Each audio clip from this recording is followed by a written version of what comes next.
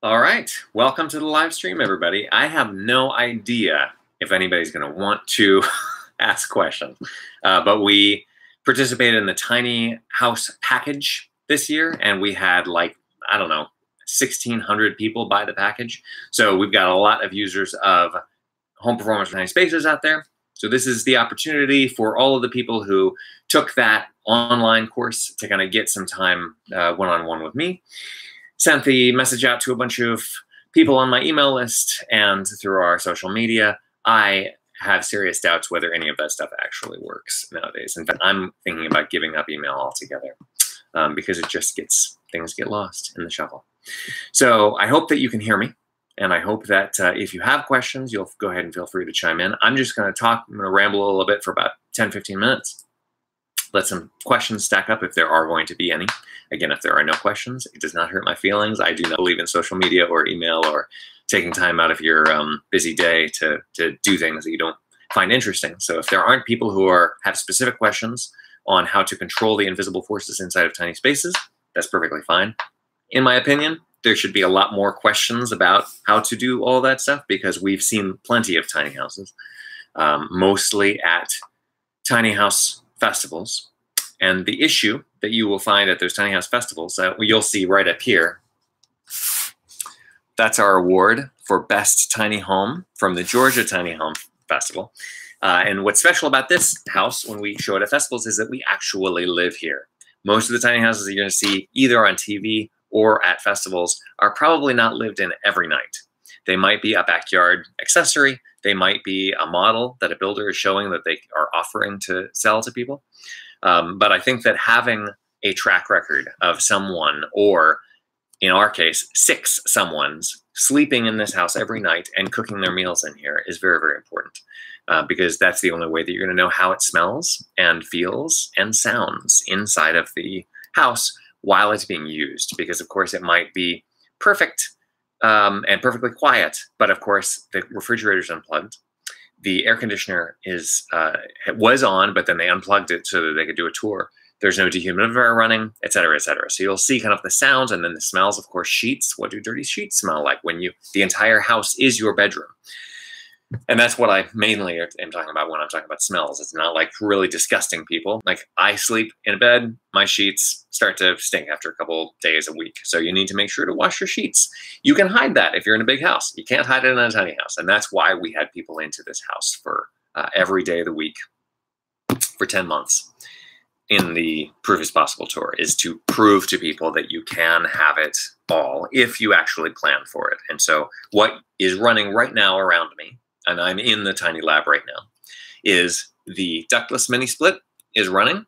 That's a Mitsubishi. It's 33 SEER. That's it's about 3 times as efficient as the minimum efficiency that you're going to find in a normal home.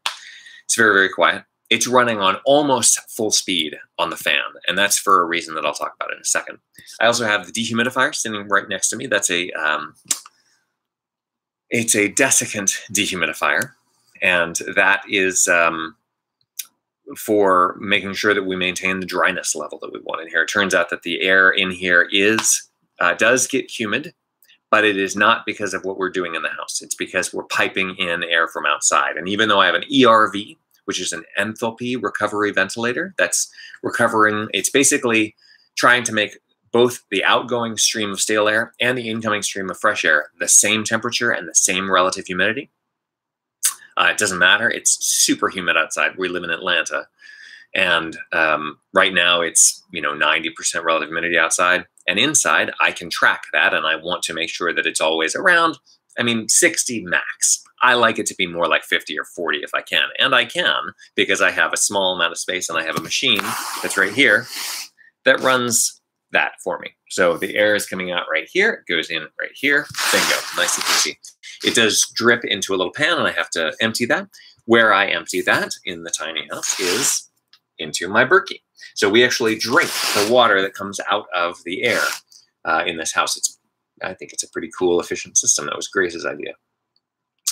So the refrigerator is also plugged in, and it's running, and you can't hear it. That is a sailboat technology that we are using over there. It's not one that's off the shelf at a home improvement store. It's not meant to be installed in homes. It's a sailboat model. So it's more insulation, quieter compressor, more efficient because it's made to be off-grid plugged in. Also, our ventilation system is running. And so I've got fresh air coming in through this chase right up there. It's coming out of that register. And then it's also traveling down here if I want it to, and coming out underneath in our underloft, which is where we sleep. Right now, I do not choose to do that. And that's because the air outside is very humid. And if you have seen a lot of these videos on the Tiny Lab, you may have heard me say this, but all of the soft stuff that is capable of absorbing water from the air and storing it in a material is in the underloft. So if it is very humid outside, I do not open that damper. All of the air is coming in from the top there. I just got a question about homosexuality. That's why you use the top chat, not the live chat. So we're here to talk about home performance, not homosexuality or any kind of sexuality. I'd rather not have that be the topic of conversation. So whoever you are, Haza, you can take a walk and go somewhere else. And I'm sure there's plenty of other streams that you can find on the internet about sex. Thank you for visiting. So that's all the things that are happening in the Tiny Lab right now mechanically.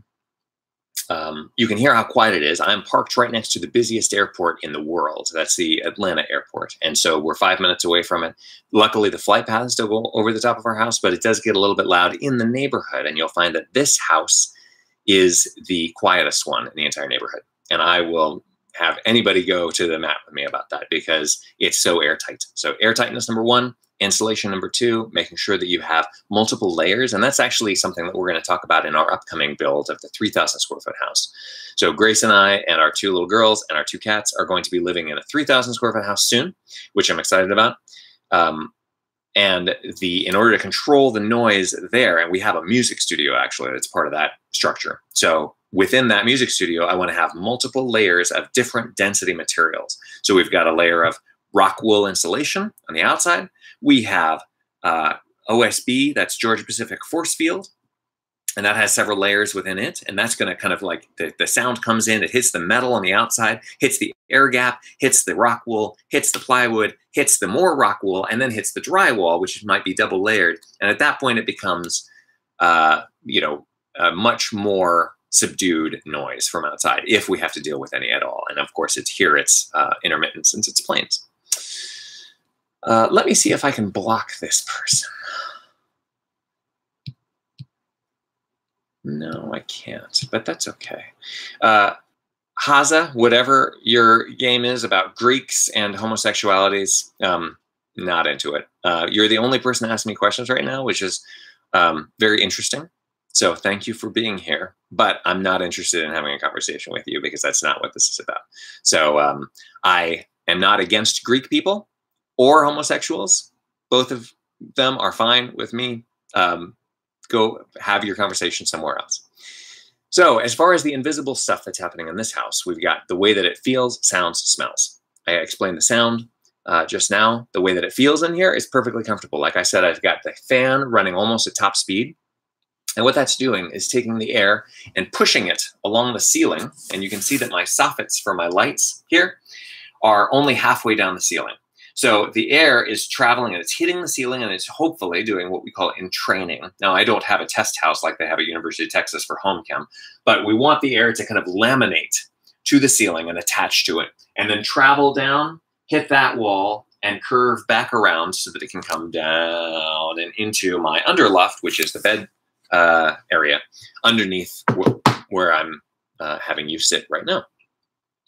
And that keeps the temperatures throughout this place pretty even. So we do have to run the fan at a certain level in order to make that happen, which is weird because if you think about what is going on with stack effect, warm air rises, cool air sinks, you have the an impression that it would be cooler downstairs than it is upstairs, that the warm air would be all upstairs. That's actually not the case since we've got the ductless mini split in the top here. It's got all of the conditioning happening up top. And so it's actually 3 to 4 degrees cooler unless we do this fan thing in the top loft than in the underloft. So that's just something that you have to deal with. And by the way, everybody who has a tiny house on wheels, everybody who has a tiny space of any kind is something that they have to deal with. And nobody talks about it, of course, on the television shows because it's not very much fun. So that's the way that it feels. And by the way, the bathroom is interesting. Back there, we've got this door that's going to close, and that's called a, can't remember the name of the door, but it's a Japanese style door. I'll show you real quick.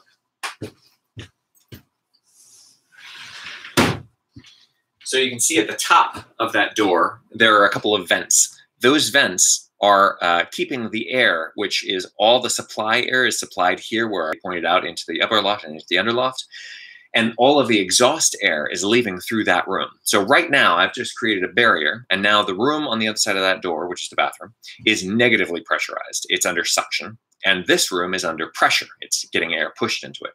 So all of the air that's going through those slots is going that way into the bathroom. So therefore, when you take a shower, for example, you want to make sure that it was closed, because you don't want air coming this way, all the steam and everything like that that's created from the shower coming this way into the house. That's not a good idea. In fact, that's the job of the exhaust system in the bathroom, which is just the exhaust portion of the equalizing ventilator.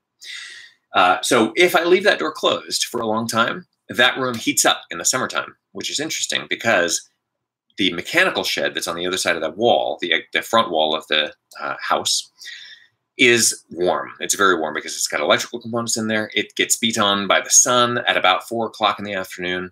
And so that room is like 90 degrees, 100 degrees maybe, hotter than outside probably. And so that room starts to get warmer and warmer. So we want to generally leave that door open unless there's a reason to prohibit the air from coming from the bathroom into the house, which it hardly ever does, but it's just like if it wants to and the temperature equalizes, that is a lot easier to do with the windows open. Wow, very interesting. So this is my first live stream, and I found out that we've got Trish trolls. I don't know where these guys come from. These might be machines, or they're Russian hackers who are being paid minimum wage to do this. The only questions I'm getting right now are trolls. So that's very interesting. You are a troll.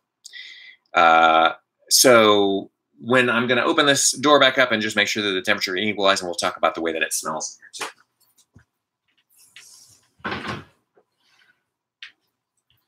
So the smell in the house is important, and we put a lot of pressure on it because we've got 2 cats. You can't see any of them right now. They're both on the bed. The 2 cats mean that there's also a litter box in here. Guess where the litter box is, right? You would probably know that if you have taken the tour. But the litter box is in that room, which is where all the air is leaving from. Toilet's in that room. It's a composting toilet. It's a lot of poop builds up over like a month. You reset the toilet every month or 2. Also, I've got a bunch of poopy diapers in there because we have 2 little girls now. So there's 4 humans, 2 of whom are small, and 2 cats sleeping in here every night, and it smells fresh. Now, I will tell you, when the dehumidifier fills up with water and it stops dehumidifying the space, when the humidity goes up in here, the smells get more. It's interesting what happens because the ductless mini split does not do a good job of dehumidifying. All of them do that. They have what's called a sensible latent split. This one's a 95%, 5% split. So 95% of the energy that goes into it lowers the temperature. Only 5% of the energy that's going through that coil actually dries out the air. So it's just not a good dehumidification source. There's ways to run the mode so that it gets drier, but it'll make your piece of equipment really mildewy. And you can see, oh, thank you very much, Family Fun for Everyone. You're not a troll. So when that happens, then I have to clean that a lot more often. You can see that video on the YouTube channel as well, how to maintain the ductless mini split. So the feel, smell, sound is the main things that you're dealing with. Of course, also like light is important, and we've got enough light in here. We have enough natural light. We have enough lights in the ceiling. All of that stuff in general is stuff that really annoys me about tiny houses in as a rule, because I think that there's not a lot of attention paid to the performance of those spaces. There's a lot of attention paid to what finishes are on them. What do they look like? What shape are they? Where is the bed? That was the main question that we got when we were on the tour was, oh, why'd you decide to put your bed down there and your dining loft up there? That kind of stuff drives me nuts because it doesn't matter. It's totally personal preference. If it matters at all, it matters because the performance is easier to control the way that it's set up now. I wouldn't want to have cold air, like air conditioning, blowing on me while I'm sleeping. That would be terrible. So I like that my ductless mini split is not embedded in my bedroom. So another one of the interesting questions that I've had is I have consulting clients around the world who are building tiny spaces, whether they're tiny houses on wheels, tiny houses on the ground, or vans. And one of my more interesting clients, who just kind of has me consult on an hourly basis every now and then when he gets stuck, we get on the Skype call and look at his thing. He's basically doing something that no one in the world probably has done, or at least nobody has overtly done. They might have done it in secret. So what he's got is a van, and he wants to build a bachelor sleeping room in the back. There are no women involved, and so it doesn't need to be nice. It can have no windows. That was a big one for me. I was like, okay, well, how many windows are you gonna have in this place? None. Okay, now we can talk. How many skylights is it gonna have? 0. Okay, good. What do you want to do with air sealing? I want it to be super airtight. I want it to be ventilated. I want it to be humidified, etc. In that case, what's interesting about vans, if you're going to build like he's doing, which is the only way to have a truly well-controlled space inside of a van, or a moving truck or a box truck or anything, is to build inside of it. You cannot use the walls of a vehicle to act like the walls of a house or any place that you'd want to live, because it's made out of metal. Metal is very conductive. It's 400 times more conductive than wood is. So when you have a metal framed vehicle and you do something like spray foam everything, that's not a good idea. For many reasons. The main one is that foam has fire retardants in it. And when you foam everything in a house or in a vehicle, or full little bubble around yourself, you are concentrating all of the flame retardants that are coming out of that foam for a long time into your face. And you will potentially have major health side effects as a result of that. Secondly, there's all kinds of stuff that's in the foam itself that is going to be, happening. And that has to do with a home chem study. That's not me doing my own research. That's home chem, which is a Sloan Foundation funded $50 million 10-year study. And there's all kinds of stuff that they're trying to find out. I personally am not using foam for anything probably ever again, because I can choose to use something different. So in this case, he's using mineral wool insulation, and some foam boards, but not continuously. There are some areas where it's not happening like that. And also we've got air barriers between him and the foam. And so if you're able to frame inboard, then you can build a fully framed with continuous insulation kind of a structure, which is why it needs to have no windows, basically. In that case, the weird thing about this setup, this system, is that the buffer space of the vehicles indoors, but outdoors of the box that you've built that you're going to condition and dehumidify, is mysterious. We don't know what temperature it's going to be in there. We don't know what relative humidity it's going to be in there. So we need to protect against that because there might be condensation happening. So all of that is an interesting conundrum that I've been dealing with my client in Europe. We've also had people I have a client in Okinawa who wants to build a gigantic tiny house on wheels for his family. And there we have some issues with roadworthiness, because once you build bigger than I am, this is a 24-foot trailer with an extra tongue on it, which is what contains all the mechanical systems. It's 30 feet tip to tail, 2 axles, each one rated for 7,000 pounds. If you have 14,000 pounds total, and you want to build a house that's going to be 14,000, and then you're going to add furniture to it, or a bed, or anything like that, or water, now you have to add an axle. So 3 axles is very difficult to turn, because what you're going to end up doing is parking your house, and then you're going to need to back it up into a space and kind of like adjust it. And once you start doing this with a tiny house, backing it up and turning it on its wheels, it's going to be very hard on the axles. In fact, I had my house build up so much pressure one way where the tires look like they're bulging in 2 totally different directions, that when I jacked it up, it manually adjusted itself once it got enough weight off the tires that it could actually twist, and it twisted right off the axles, or excuse me, off the jack stands. So that kind of thing can be dangerous, and you want to think about all that. When you're talking about tiny houses on wheels, that's a special, there's all kinds of special things you have to deal with. Maximum lane widths and maximum heights and stuff like that. That's why, in general, I'm not a fan of tiny houses on wheels. I do live in one, and I did build the highest performance one in the world, but that's just so everybody knows that I'm just not an advocate for tiny houses on wheels. There are too many limitations. Okay, let's see. I have a question from Gabriella and Joshua. Do you feel decentralized ERVs do a good job for example, the Lunas or the Twin Fresh from Home Depot? I don't know the Twin Fresh, so I'm going to not address that. But I know that we'll talk about the Lunas and the Panasonic Spot ERV, which I think is called the Whisper Fresh. So decentralized ERVs. First of all, ERV, let's talk about what the words that Joshua and Gabriella are using. First of all, ERV stands for Enthalpy Recovery Ventilator. Just think of it as an equalizing ventilator that tries to make both streams of air the same temperature and humidity level. So decentralized means that it is not hooked into your central duct system. In a regular house, we're talking about something that's not a house this size, but in a tiny space that's like, let's say, a one-bedroom apartment that's 500 square feet. You have a duct system that's going to be delivering air to the kitchen, to the bedroom that's behind a closed door, and then also to the living room and maybe to the bathroom, which is also behind a closed door. So you've got 4 ducts that are kind of spraying air equalized throughout the house. If you put your ERV supply into that system, it will already be distributed the way that you want, which is what a centralized system would do. Ours is a decentralized system, just like what Gabriella and Joshua were talking about. So decentralized means that you are doing something that is not giving you equal distribution everywhere in the entire house. Here, I'm using that to my advantage. In this tiny space, and in any tiny space, which is what the topic of this live webinar is, and I'm going to answer your question for regular size houses as well, guys. But here, it serves me very well to have a pressurized end of the house and a depressurized end of the house so that the air all moves that way.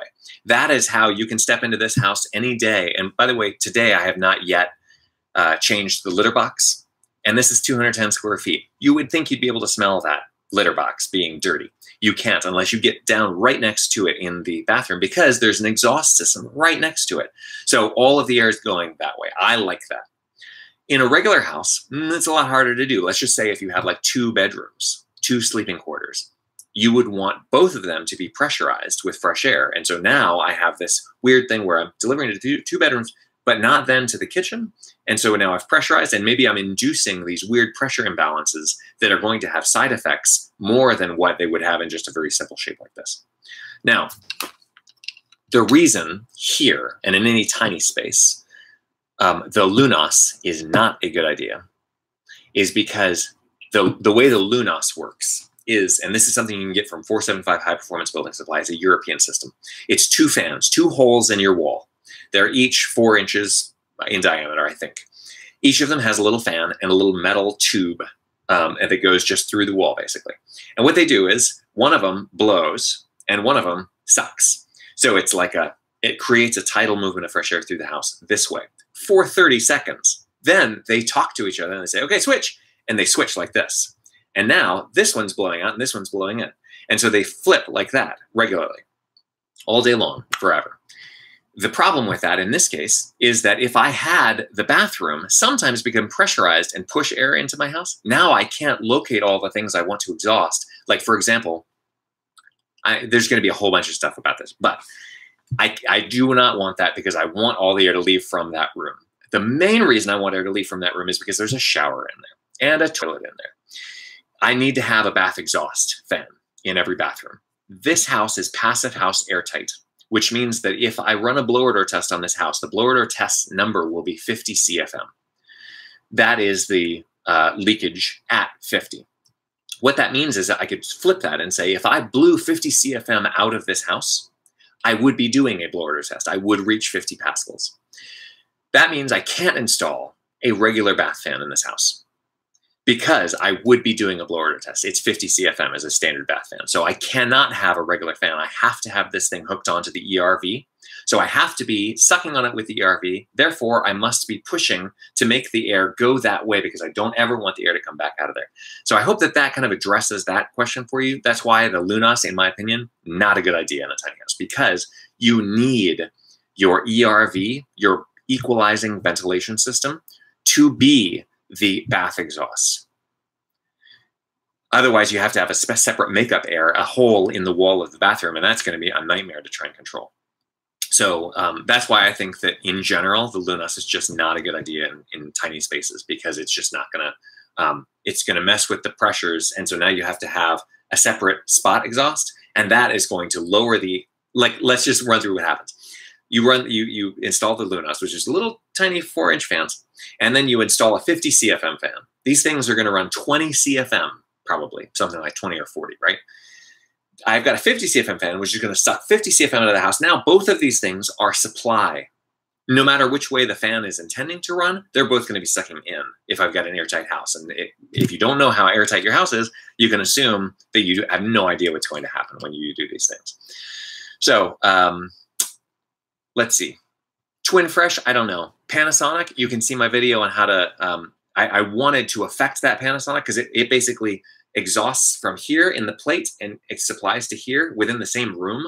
And I did not want that because I wanted the air to circulate. That's very important, is for fresh air to go everywhere in the house. So that's why I didn't use the Panasonic. I would imagine that whatever the Twin Fresh is something like that.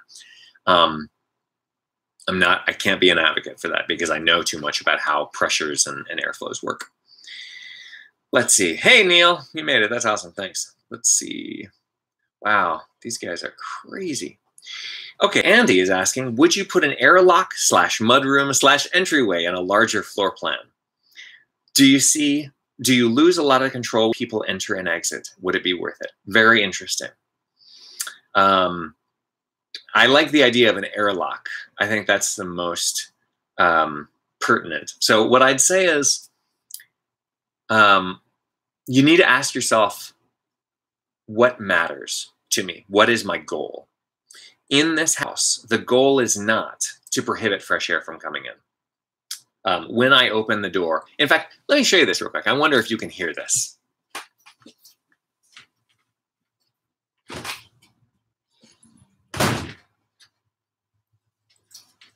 I don't know whether that read at all, but when you open the door fast to the house, you can hear the whole house go like that.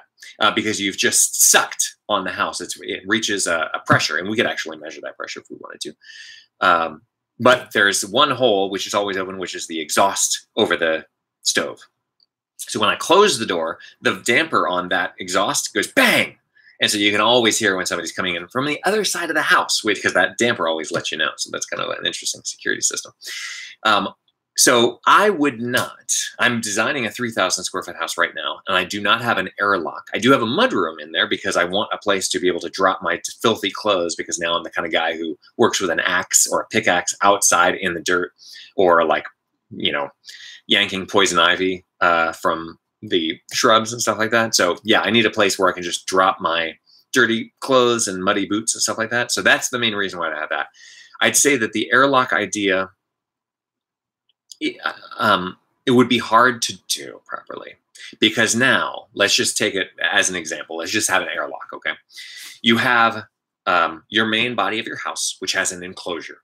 The home performance is only really dependent on two systems, the enclosure and the engines. The enclosure is the skin of the house. That's the air sealing and air insulation layer. And then the engines are anything that move air or heat around within that or between it and outside. So if you have an enclosure and then you add a little mini enclosure onto it for the purpose of making sure that you don't affect the enclosure when you come and go, it means that you would have a barrier to outside, a door that's going to be very well insulated on the airlock. And then you'd also have a door that's going to be airtight and potentially insulated on the house. So now I've created what's called a buffer space. Buffer space is supposed to be, well, most buffer spaces are like vented attics, vented crawl spaces, garages. My mechanical shed is a buffer space, for example. And you can see that if you haven't seen it, you can see it in the tour video, which go check that out after this video is over. Those spaces are supposed to be the same temperature and relative humidity as outside. with the exception of no animals, precipitation, and wind.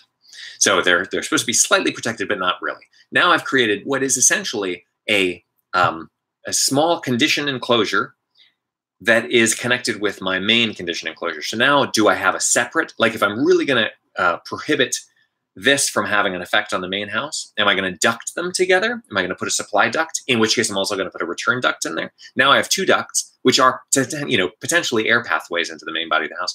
So I think that just like you can hear that this is getting really into the weeds. So for me, I would say, no, don't worry about doing an airlock or something like that. If you wanted to have an outdoor space, like a covered patio or a porch, that maybe you could do so that you don't spend a lot of time like putting on your shoes while you're sitting on your front stoop with the door wide open. That can eat it up. So I would say that, yeah, like keeping mosquitoes out is my main issue. And for that reason, we just open and close the door pretty fast. But when we do that, for sure, a little bit of air comes and goes. And that's not a problem because I actually replace all the air inside this house 24 times a day, about once an hour.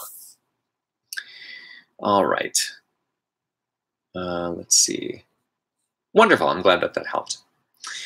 All right. Does anybody have questions that are not race mixing related? These guys are idiots. Can you guys see these comments?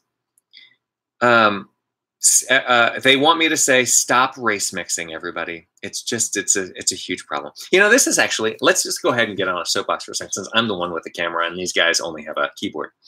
I think it's so sad that everyone has to have an opinion about everything. I am an idiot sometimes. That's what everybody in all of my classes always says at the beginning. Sometimes I'm an idiot. It's okay to not know everything. You don't have to have an opinion about race mixing. You do not have to have an opinion about abortion or gun rights if you don't know anything about it. I'm not a gun guy. I don't care. Let's let the people who do have opinions about that stuff, who have personal contact with abortion, with gun rights, with gay marriage, like, I don't care. So I don't have an opinion about it. It's okay. So for those of you who feel like, you've got these weird comments going on and you know who you are, mostly these two guys who are total trolls, that just makes me sad. Like, also, just so you know, that's the man, if there is such a thing, or the Illuminati, trying to get you to distract yourself from what's going on in your own backyard. The reason that I do home performance is because there are plenty of families that have kids who are sick, probably because of something going on in the house.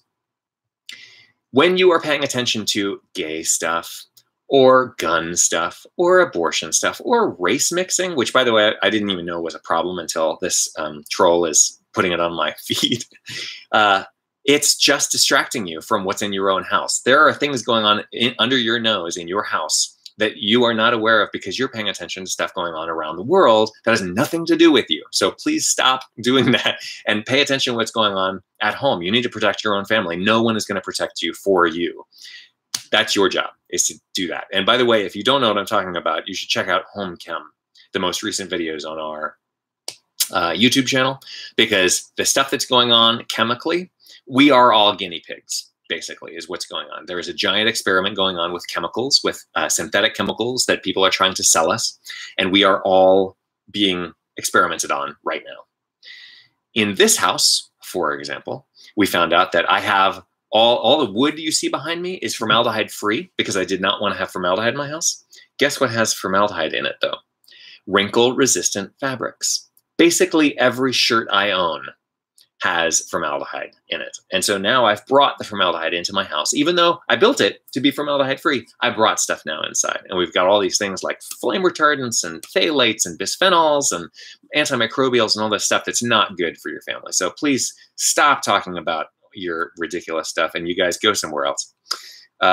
Okay, Gabriella and Joshua say, is there an economical way to build a healthy home based on thermal mass or natural means versus building stick frame with insulation and forced air systems? Okay, that's a great question. So the question is there a way to build a house that's going to be healthy and comfortable and sound good and smell good, high performance basically, without having active systems, by just designing something that's going to be in the way of like an ecosystem? You just put it together, you put the frogs and the fish and the reeds and the plankton and the algae and the grasses and the sun all in the same place, and then you just let go and it runs itself forever, that's a beautiful idea. I do not think that that works for one very big reason, which is global weirding. When you are building a house, in order to have performance happen, you have to have the same amount of heat added to the house as is subtracted from the house in the wintertime, and the same amount of heat taken out of the house as is added to the house in the summertime. In order to do that in a what you're calling a stick frame building with insulation and forced air systems, we do a couple of things. We do an energy model to find out how good the enclosure should be, how much insulation to add, how much air tightness to add. Then we do what's called a load calculation to figure out how many BTUs per hour your air conditioner needs to suck, or how many BTUs per hour your heater needs to add, depending on the season. The problem with all of that is that the weather is changing. So when you do those calculations, you're depending on some consistency in the weather. The weather's not going to do the same thing every year. In fact, I think that there's been record highs and record lows all over the world for the last couple of years. So we don't know what's going to happen. And that's the key to performance is I want to predict. It's predictive modeling and preventative maintenance, kind of, basically.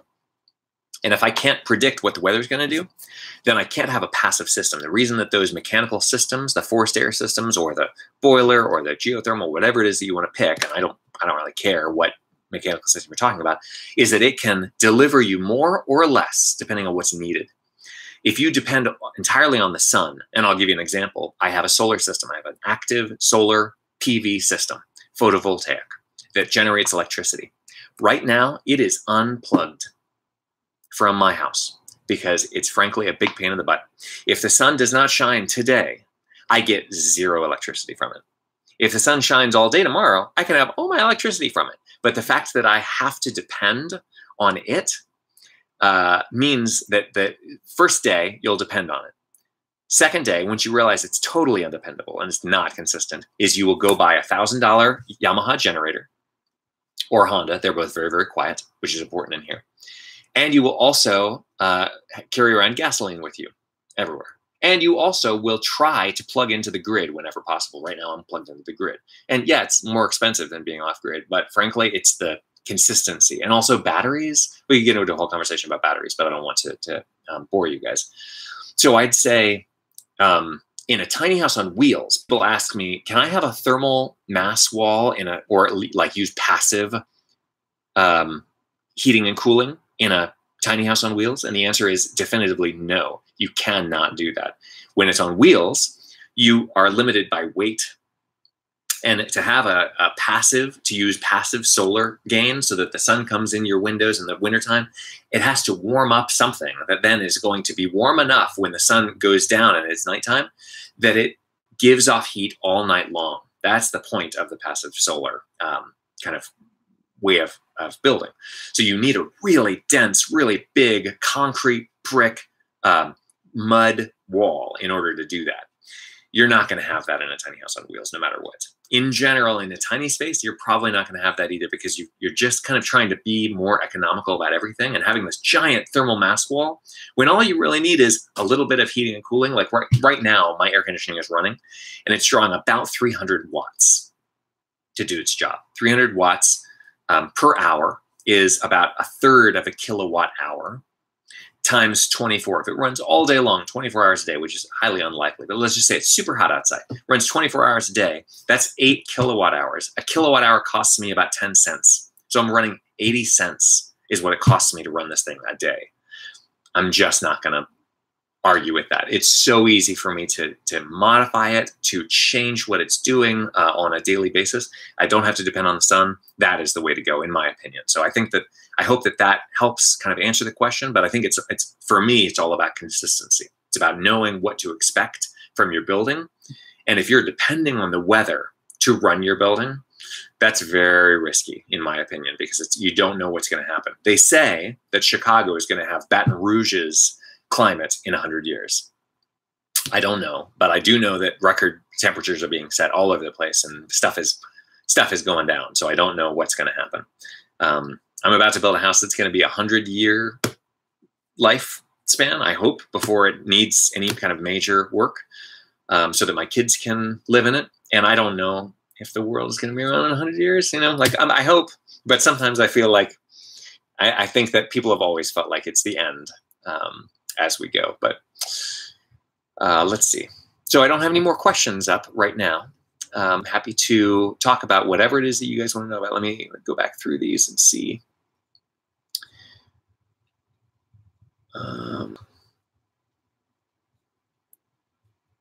Those trolls are hilarious. I don't know if anybody who's watching this later can see these ridiculous comments that these douchebags were posting. Let's see. Okay. All right, we've got some, but anyway, if you weren't here at the time of the recording of this, then I apologize that you're not going to be able to see this magic. All right, so we see Creative Experiments says, people don't believe me that you can heat and cool tiny spaces easily. What do you think about humid environments like Hawaii? Well, I would say that there are humid environments everywhere. I lived in Chicago for 15 years, and for sure it got humid there. And you don't want to take lightly the stuff that moisture can do for a couple of reasons. Number one is once you start growing some mold or some mildew, that's not good. Also, when it gets wetter inside of a house, all kinds of chemicals get sucked out of your materials, your carpets, your rugs, your couches, chairs, etc., even off of hard surfaces. So you're going to get all kinds of funky smells going on, and that is not where performance is at. I would say it is easy. I would say, in general, what I see tiny housers doing around the country when we were on tour, they would sometimes like have us come and do a day on the Proof is Possible tour and do our workshops and our tours and stuff like that. And then while we're at it, we'll just get a couple other tiny houses to be here. In my opinion, that was a mistake in many cases, because my job is to say most tiny houses are not built to do anything like what ours is built to. And just a reminder, I never built a house before. This is the first thing I ever built. So it's not hard. It's not rocket science. You do have to think about things. So I had one place that we stopped. They said, we're not going to install ductless mini splits until it's proven that it can withstand road wear. And everybody in the audience looks slowly over at my house. It's got a ductless mini split mounted on it and has traveled like 6,000 miles at that point. And yeah, I think we proved it. So mine is still running perfectly. I've never had to mess with the refrigerant or anything like that. But those window units, number one, draw a huge amount of electricity. They are wildly inefficient. So you can't be off grid at that point. That's why everybody has 30 amp, 50 amp service in a tiny house on wheels or in a tiny house. I have 15 amp service in this house. And you can run everything in here on that 15 amps at 120. I converted up to 240, so it's 7.5 amps in reality. But I don't need a giant plug to be able to go. I now have to go to an RV park because they're the only ones that have 50 amp service or 30 amp service. Can't park in somebody's driveway. So all that stuff, I think, is why I didn't want to go with the conventional cheap way of doing things that a lot of tiny housers go for. Also, heat-wise, if you're not using a ductless mini split, which can run down to like 1200 BTUs in heating mode, you've got one of those gas heaters or an electric heater. Electric heaters, wildly inefficient. Again, I have to have 30 amp, 50 amp service in order to really do that well. And gas heaters, I'm not going to run overnight while I'm sleeping. And also, they are like 9,000 or 13,000 BTUs, and that's all they do. They're on or off. So you're going to run that. It's going to heat up the house like crazy. Then you're going to open all the windows. You're going to turn it off, go to bed, close the windows up before you do that. But the house is still going to like slide like crazy. You're going to have these crazy ups and downs in your house every day. And it's just, I think that it is easy. You're right. But I think that the application of what product you choose, what system you choose in order to do that, the television likes to make you think it's very easy. All you have to do is go to a big box store and buy something off the shelf, and like, nope, absolutely not. That's a lie, actually, or they don't know what they're talking about, either of which is bad. So humid environments, I would say a lot of people will agree. Actually, apparently the guy who wrote the latest version of Manual J, Hank Rutkowski, said in a session, every house should have a dehumidification system, a dedicated dehumidifier. And I actually believe that as well, because you just don't know what's going to happen. If somebody, your rug gets soaked or somebody decides to line dry laundry in the house, it could have lasting effects, because what happens with humidity is, so here's my house. It's under stasis. I've got 70 degrees outside, 50% relative humidity. Inside, it's 70 degrees, 50% relative humidity in my air. And then there's also all my stuff. Let's just say that it sits at that level perfectly for a week. Now I have the opportunity for the outside air, the inside air, and the inside materials to all equalize and have the exact same moisture levels. All of a sudden, something spikes outside. So now I'm at 100% relative humidity, it starts raining. And it gets to be 95 degrees outside, right? So now I've got this really hot air that's really soaking wet, and I bring it inside. And even when I dry it out with the outgoing air and the ERV core, it's still going to be real high humidity, 80%, let's say, because I'm cooling it down to 70 degrees also, right? So now I have really high humidity, and that might only last for a day. And then it goes back to being a dry outside. But what happens inside is the air gets really, really moist. My dehumidifier works its ass off trying to get this thing to be more dry. And while the dehumidifier is sucking water out of the air, all of my stuff, all the soft materials in the house are also absorbing little bits of moisture, and all the hard materials like this right here would get a film of 1 molecule deep of moisture on it. So now when the air dries out in the house, all the stuff rehumidifies the air with that moisture that's coming from the stuff. So this is one of those things, and there's a building performance podcast about this with Lou Harriman. You should listen to it if you haven't already. But that idea of the interaction between stuff and air is what are you trying to dry is very important, because warming up the surfaces in your house, warming up the air in your house, those are two kind of different things. Like a radiant system does one, forced air system does the other, and there's an interaction there where then it warms the other components. But that interaction is something that really people should pay attention to. Let's see.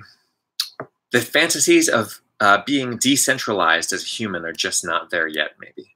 Yeah, I think so. Also, you know what? Let me say this. So I don't know whether I'm talking to Gabriella or Joshua, but I think that part of the issue with the reason that we're going to need buildings to be built the way that they are with mechanical systems, with these engines that are more and more sophisticated and can deal with things and equalize the dynamics in the house, is that we expect so much. If somebody does live in Hawaii, like, by the way, I have a friend named Blake. Blake Reed lives in Hawaii. He is a high-performance guy, but he's also the kind of guy who is happy if it's 60 degrees to put on a jacket. A lot of Americans do not want to change their clothes depending on any environmental factors. They want to be able to wear their, nice suit outside, and if they start sweating, this is bad. Like, I got to get inside again into air conditioning. So the idea that we can adapt to the weather so that then we can let the weather adapt us as well, this like kind of, push-pull relationship with the weather could totally be a real thing. In fact, people lived without centralized systems for millennia before we had all this stuff. But I would say that now we probably expect too much, and we're a little bit too snooty to deal with, like, oh, well, the sun isn't shining, so I can't have my electricity. What really you do, if you are really off-grid, which we have been in the past, is you don't do things in your house. If the sun is not shining today, I am not going to take a shower, because that will run the pump, which costs electricity. I'm not going to turn on any lights. I'm going to go outside. We're going to go to bed early, right? Because we don't want to turn on lights. There's all kinds of stuff that you adapt to if you have to. Once I can plug into the grid, now I can do whatever I want. We're going to watch Netflix whenever we feel like it, not just when the sun is shining. Let's see. JC says, is lower humidity in crawl space a byproduct of me sealing up the attic?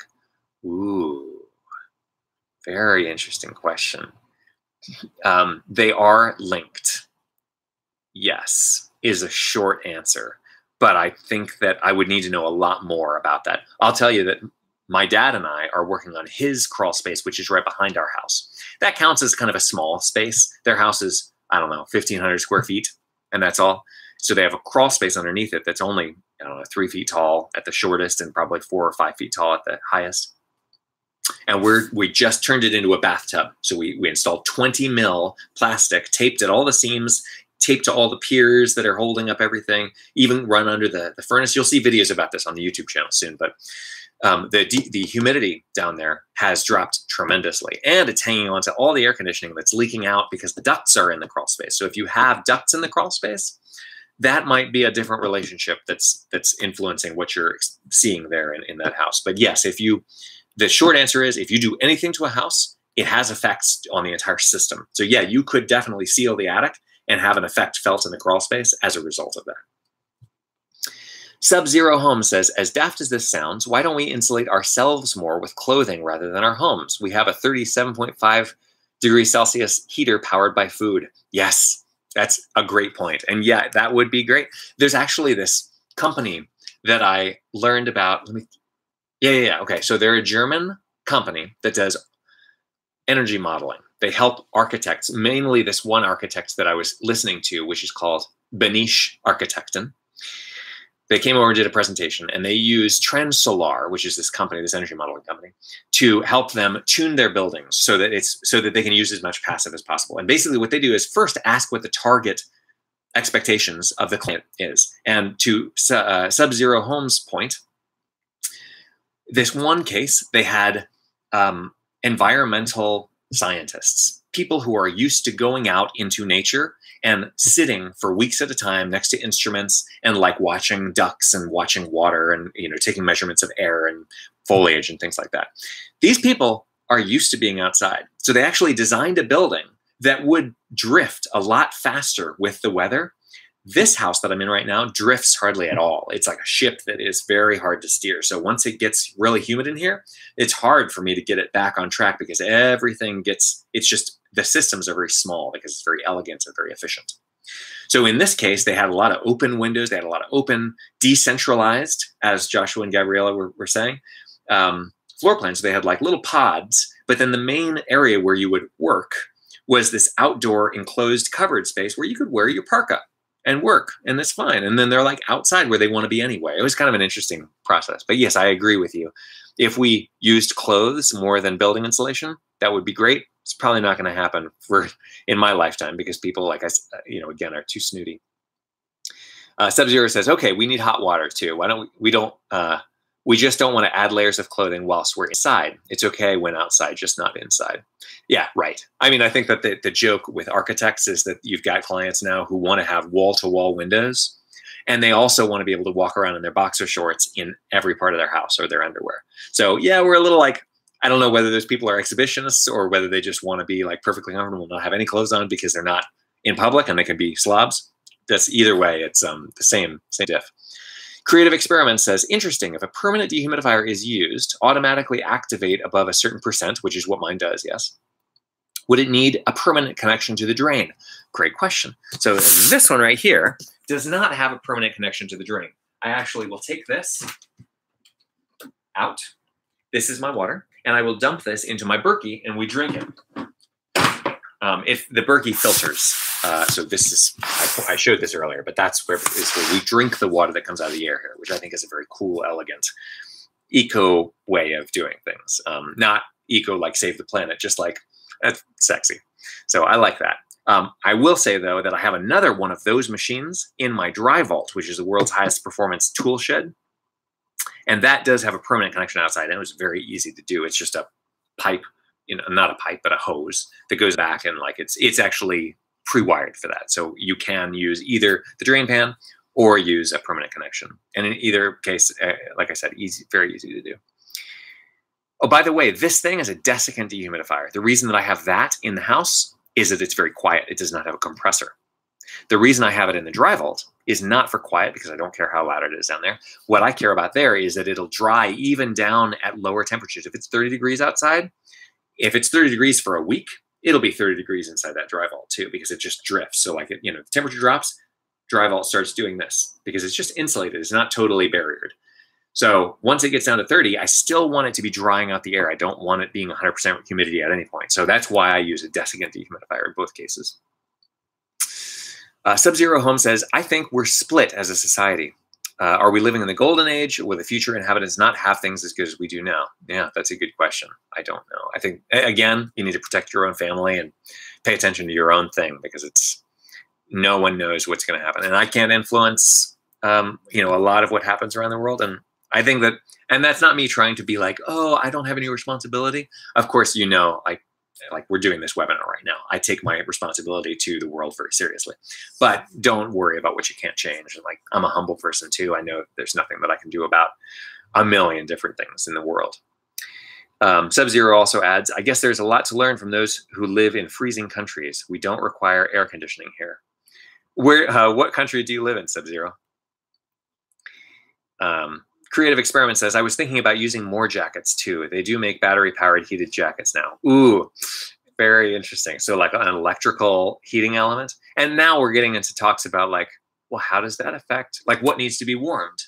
By the way, this is interesting. You'll see in the home chem videos, but they've done at this home chem test site, which is the University of Texas, they did experiments on how air flows around your body. And it turns out that if I have something that's really toxic right here, it's not going to go directly into my nose, because what turns out happens is that all of the air that I'm breathing that goes right in front of my face is warmed by the warmth of my body. So I've got this sheet of air constantly running up my body and going off the top of my head. If you could see the air temperature, which is very hard to do, you can do that now with, I can't remember with the tool, the technique that they use, but it's not infrared, because infrared doesn't see anything but solids for the most part. But basically we all look like candles. And so you could see this kind of thing. It's very, very interesting. So I think that what we're heating, like if you heat, they've got the football thing now where if you're hot, you stick your hand in this thing and you wrap your hand around this cold bar and it cools your entire body off. So I think those kind of solutions, those are what I think is really interesting. The like jacket with a heater in it, I feel like is kind of like, well, let's take a wheel and an axle and we'll make a bat and a plate. And it's like, is that the best real application for that? So, by the way, Sub-Zero says that he lives in England, not freezing either. And, I think actually the people in freezing climates have it a lot easier. Like in Alaska or in Florida, where it's really, really hot all the time, they have it very simple because all they have to deal with is one season. I think that those of us who are in humid, which England, obviously, and where the weather changes, where the sun doesn't shine 365 days a year like it does in Death Valley, those are where it's really interesting. And that's where the performance aspect of things gets really fascinating. So I love working on challenges in those climates. If it's something that has to do with the desert or with, Alaska or someplace where it's always the same and there's no air conditioning needed, or for example, in Africa where they are able to build out of, like somebody was telling me that in Kenya, they've got these buildings that are made with grass thatch roofs and solid mud walls. And they're very cool because they're connected to the ground. They're basically like a heat sink. And the sun shines down on this thatch roof and it doesn't warm up the inside because it's hard to get through all those layers with all the air bubbles in there. So I think that kind of thing is like, great. We should probably go back in that climate. They should not do what we do now. There is no need for them to have air conditioning unless they start building the way we do with skyscrapers with glass and blah, blah, blah. And they want to have their Starbucks inside the lobby of the whatever. Like now we're mixing right now that we've taken like the invasive species from Japan and we brought it to Georgia and we think, oh, everything's going to be great, but it's not. Now we have to change a whole bunch of other stuff about this ecosystem just because we did that one change. Let's see here. Electronics are everywhere in homes and they don't like moisture either. Yes, exactly. And by the way, EMF, I did test the EMF in this house because I started caring about that because we were going to buy a piece of land that had high voltage lines on it. And I found out that the two places where the magnetic field is highest is in my daughter's bed where her head is and when you're sitting on the toilet where your head is. And since we had lived here for a year when I tested that and none of us had shown any symptoms, I thought, okay, for my family, the EMF doesn't matter. We're coming up on 1 hour solid, guys. So I'm going to take just one or two more questions. I have a question here that says, Iceland gets 6 months of sun and 6 months of dark. I have no idea how they build their houses. That is interesting. We should talk about that. Maybe we'll, Home Diagnosis is hoping, if everything goes well with the first season and then with the second season, that in the third season, we'll be going around the world looking at how people build houses and how they control home performance. So for those of you who are elsewhere in the world, please do let me know if you're interested in being part of something like that. That's like still a couple of years away, but I think it would be really cool to meet those of you who are, abroad.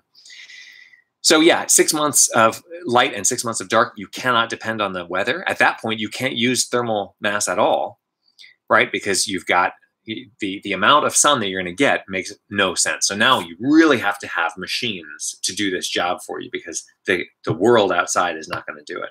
If we lived in the 1600s and we were fairly willing to have heaters, coal heaters in our beds, and heat up rocks and stuff like that and put them down by our feet under the covers, and have no heat in the bedrooms, and wear lots of blankets, and wear the same clothes from Monday through Sunday, all that stuff could change the equation, but we're just not going to do that. Oh, our trolls are back. Awesome. That's a great cue for me to leave, because I don't want to talk to that guy ever again. You guys have a great day. Please do check out the consulting if you need any extra help with any of your time spaces. Check out the mastermind class that's coming up. I have another webinar that's coming up on August 1st there about that. And there's all kinds of other opportunities on the YouTube channel, on the website. Go through the training portal, etc. You can get in contact with me very easily through the website. Thanks very much for coming out.